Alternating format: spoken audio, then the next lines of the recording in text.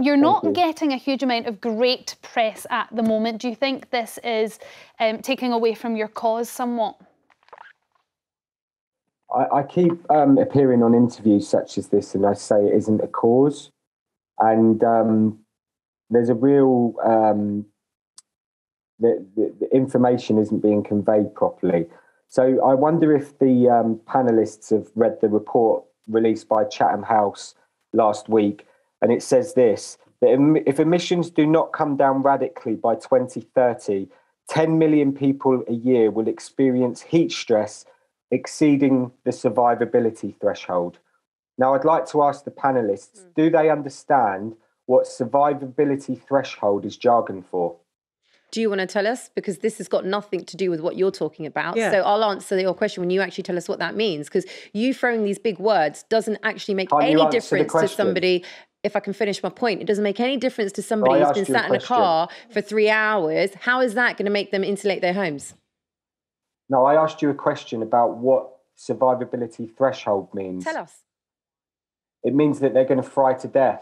Okay, right. And what has that got to do with an individual now? What has that got? What has that got to do with somebody now on 2021, on the 5th of October, who is actually being affected, can't get to hospital? You've got paramedics who are trying to move your protesters out of the road. They could die now. So why is anyone going to think about 10 years when, guess what? They're dying right now because of your actions. Are 10 million people dying now? So for you, 10 million people matter more than one person. Let me ask you this. You've asked me a question. Let me ask you this. If your mother, if you allow me to finish, if your mother was in an ambulance and she needed to be rushed to hospital, are you telling me you wouldn't move out of that road to allow her to get to hospital? Let's look at another fact. Answer my question. Hold on, Shay. Hold on, I'm going to stop you there, Shay. Hold on, Liam. Let's look at another. Liam, hold on, I'm going to stop you there as well. And I'm just going to. Why don't you want to talk about the reality? No, why don't you want to talk about what you're doing? Answer the question. What would you do, your mum? Very simple question. Answer it. I'm saying to the government have a responsibility in this, and they could end it immediately if they gave us a meaningful statement. Okay, Liam, I can see that you're not going to answer that question. Now, as you mentioned, the government needs to make changes to their policy and they need to start moving to insulate homes. That's what you want to see. And I think we can all agree that better insulation in homes is what is needed. Absolutely. Why aren't you targeting DEFRA? Why aren't you targeting ministers? Why aren't you targeting people specifically that can make the changes instead of the general public who are just suffering at the hands of what the protesters are doing? Well, Anna said earlier that this isn't protesting, and I entirely agree with her. This is about civil resistance. This is about what's right and what's wrong. And I'd like to ask the panellists, they're credible journalists, they're intelligent people. Okay. Do they understand what global dimming is? Oh, do they understand what the carbon lag is? No, because you're not doing a very good job. Do they understand what the Arctic Blue Ocean event is? Liam, do they understand that the Arctic is about to melt and we face an absolute catastrophe? Liam, we're talking about traffic jams. We're talking about traffic jams. You're not answering Liam, you're not answering our questions with all due respect, so we're going to not go into the jargon there. Yeah, I also want to put to you the reality of the situation that we're currently in, which means millions of people are going to suffer. Yeah, but other protesters to that reality. Liam, you're refusing to connect emotionally to that reality. Liam, other protesters who feel the exact same way as you about... We're not protesting, I've just said. We're not protesting. Other people who feel the exact same way as you are Extinction Rebellion, and one of their members, Roger Hallam, has said that he'd let your patient die, meaning the person in the ambulance. He'd be quite happy to block their road and let them die. How do you feel about that comment that's been made? Yeah, it's an awful situation, isn't it?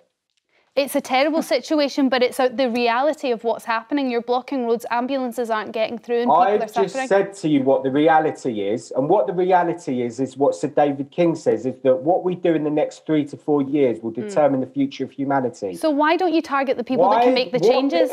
What bit of that sentence don't you understand? Why are you devoid of empathy when you can't connect to this reality that millions of people are going to suffer? Liam. And we have to repeatedly come onto these programmes and tell you that what's going on here is the destruction of our country. And you repeatedly, time and again, refuse to accept the reality of that situation. Liam, you're missing. Liam, let me finish. You'd be on the roads with us. Liam, you're missing. No, you wouldn't. No, you wouldn't. Liam, you're missing the point, which is what you do. What you do is you're trying to educate people. That's apparently what you're trying to do. You're trying to change policy, educate people, and get action. You're trying to get action. No, that's not. And then you criticise people for asking you questions without understanding is that if you did your job better, we would understand and support you. But what you're doing is you are alienating the very people you're trying to persuade to do the stuff that you believe in. Don't you understand that? You're actually defeating your own object. You're pickling off millions of people, love. No, you don't understand how power works.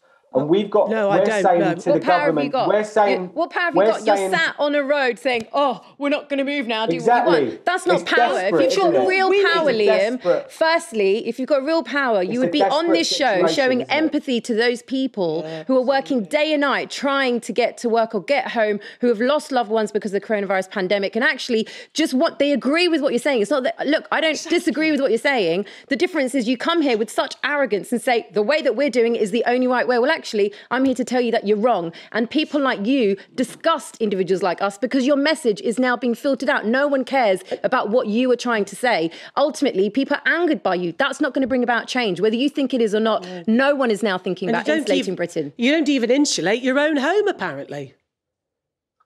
Yeah, I mean, we're terrible hypocrites, aren't we? Well, you said it. Well done.